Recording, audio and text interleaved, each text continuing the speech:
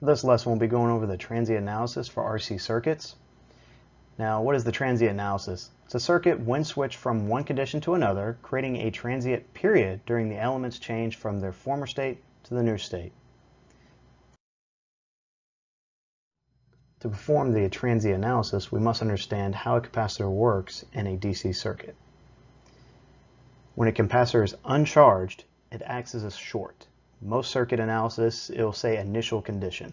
This is not always true, however, it's a safe assumption if not stated. When a capacitor is fully charged or a steady state, the capacitor acts as an open. So this is something to remember when performing your circuit analysis. Also, a capacitor requires 5 time constants to become a steady state condition. 5 time constants is RC times 5. And we'll address more of that as the examples go on.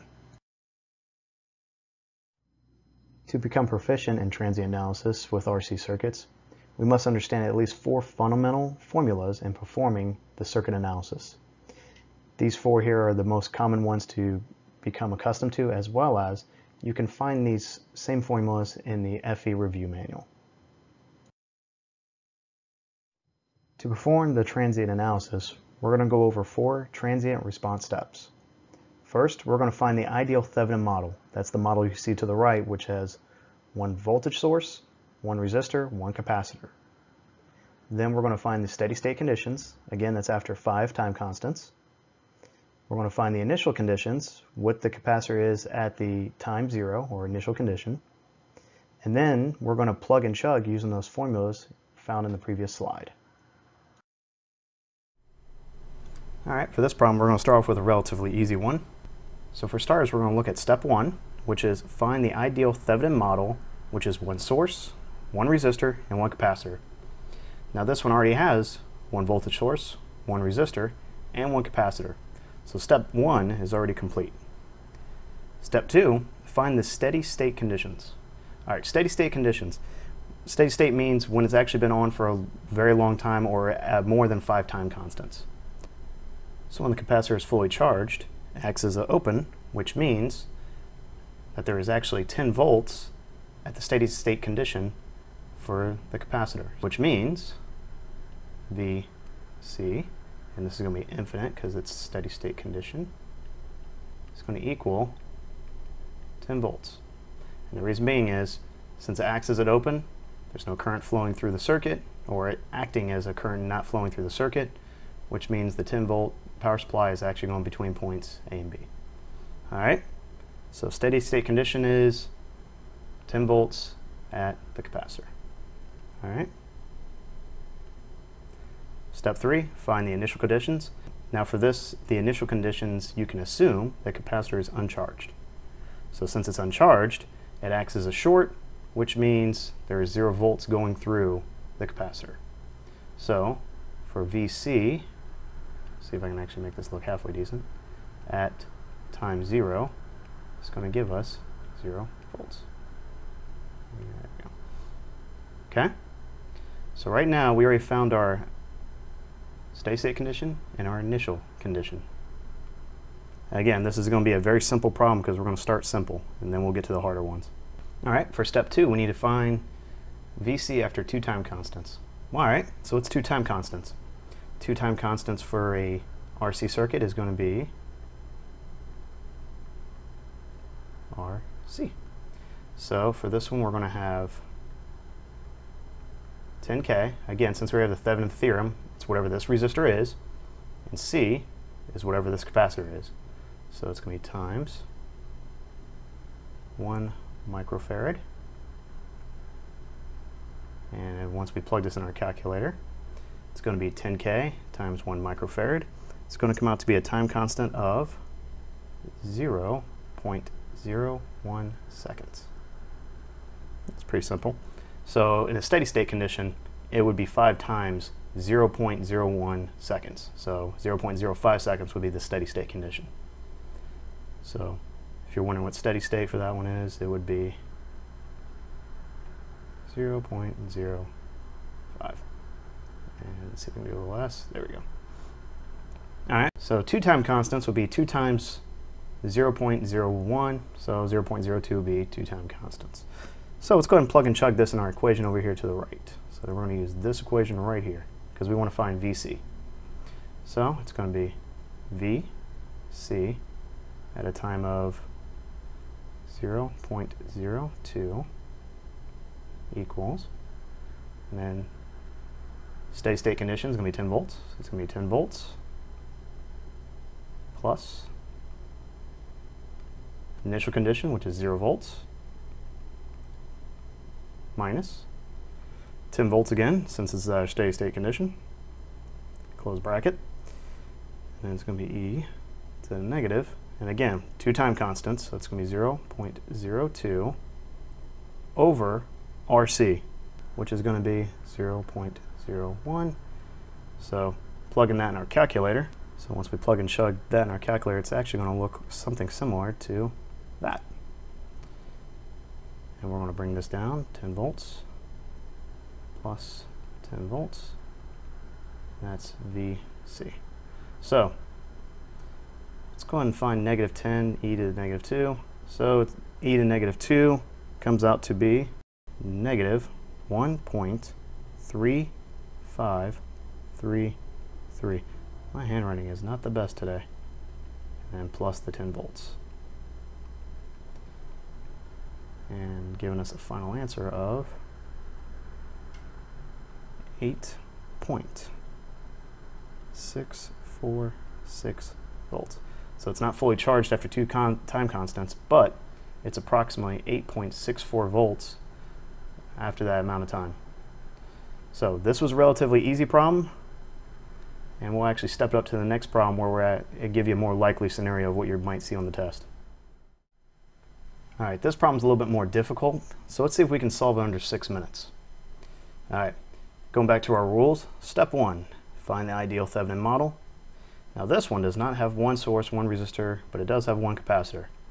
So, looking at one of our earlier videos, the Thevenin theorem of how to actually find the Thevenin model, we're going to use those same steps to obtain an actual ideal model over here. So the first thing we'll do is try to find our Thevenin. We're going to go ahead and take this source and we're going to short it. So we're going to actually put a short between those 2 points, which means the actual source is not there. Alright, so trying to find our Thevenin from points A and B, we can see that 60 ohms and 40 ohms are in parallel, and then the 16 ohms are in series. We can do 40 ohms plus 60 ohms. Again, this is 1 over, and then 1 over both of those. This is going to give us a total of 24 ohms, and then 24 ohms plus 16, since it's in series, comes out to a grand total of 40 ohms. Okay, so our Thevenin for this model is going to be, I promise to work on my handwriting as these videos go on, it's going to be 40 ohms. So now we need to find the voltage source. So let's go ahead and put our original model back. Now the way we can find the voltage at points A and B is actually look at wherever the voltage is between points between the 6 ohm resistor. Again, this is just the same way we did Thevenin theorem in the other video. You can actually use the voltage divider rule for this one. So this one's going to be 60 ohms over 40 ohms plus 60, and that's going to be times 300. And that's going to come out to a grand total of 180 volts. So the voltage here is going to be the same as the voltage over here. There's no current flowing through the 16 ohm resistance, because just like we find our Thevenin model, you have to act like points A and B are open. So since there's no current flowing, you can negate the 16 ohm resistor for the point of finding the voltage. So the V Thevenin comes out to be 180 volts. Again, I apologize for the handwriting. So we're going to have a model that looks similar to this one right here. And this is going to be our ideal Thevenin model. So step 1 complete. Alright, step 2, find our steady state conditions. just like the previous problem, we're going to have voltage at the capacitor at infinite time, which is after 5 time constants, and then at the initial time. So if you look at the original circuit, you can see the switch is closing right at time 0. So the steady state time frame would mean this capacitor is fully energized or fully charged.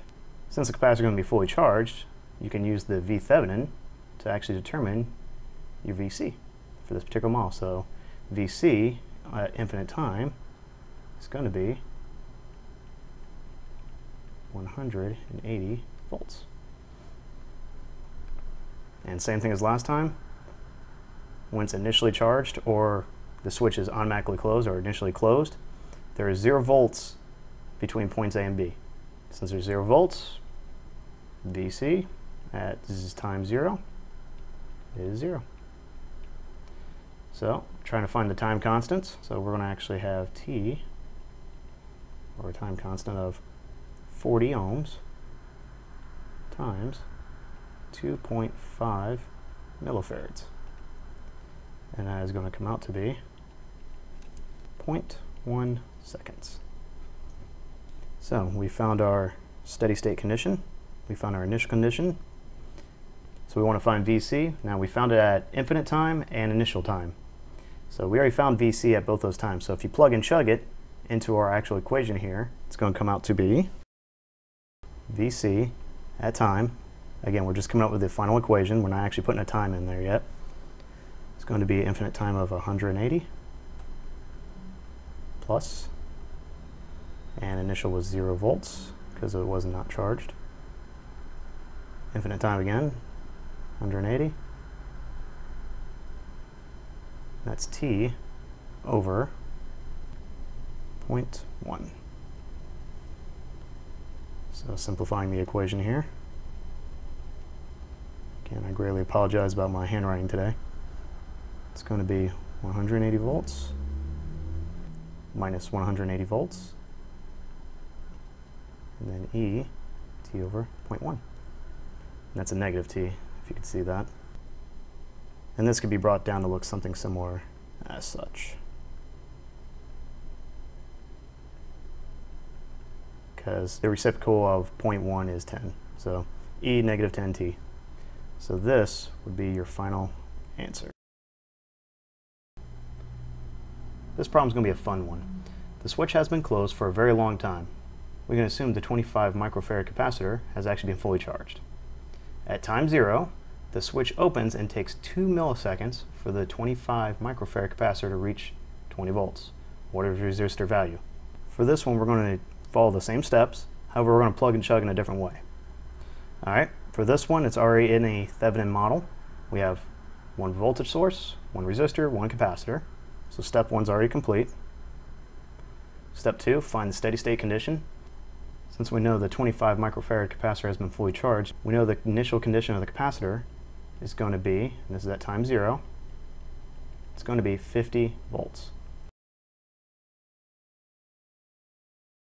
This is going to be a discharge circuit. This is not a charging one. So the initial condition is actually going to be 50 volts, already been fully charged. Alright, steady state condition, this is going to be VC, and we're in an infinite amount of time. It's going to be 0 volts, because after enough time, the capacitor is going to actually discharge completely. However, we need to find the resistor value after 2 milliseconds. Alright, so let's actually plug and chug what we know. Check these off along the way. Same equation. VC is actually going to be 20 volts. That's going to be at a time of 2 milliseconds. And we know what infinite time is, 0 plus 50 volts minus 0 volts. Again, same equation. Initial voltage is 50 over an infinite amount of time, 0. Alright, now here's where it gets fun. So it's time of 2 milliseconds over RC. And we're going to bring this over here a little bit.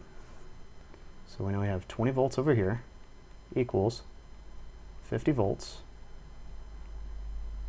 E negative 2 milliseconds over R, and then we already know what C is, which is 25 microfarad.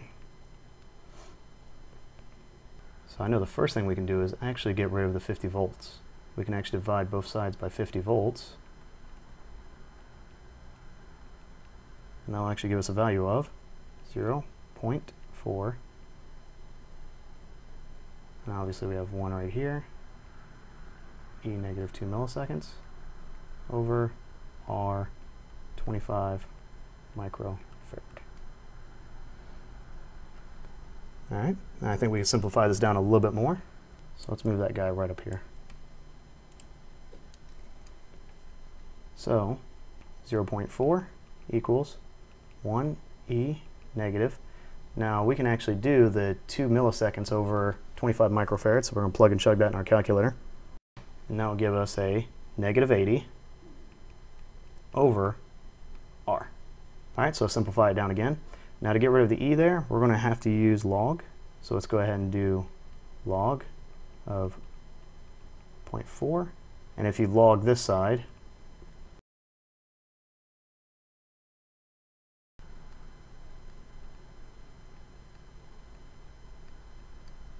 and obviously those two will cancel out. And log of 0.4 comes out to be negative 0.916.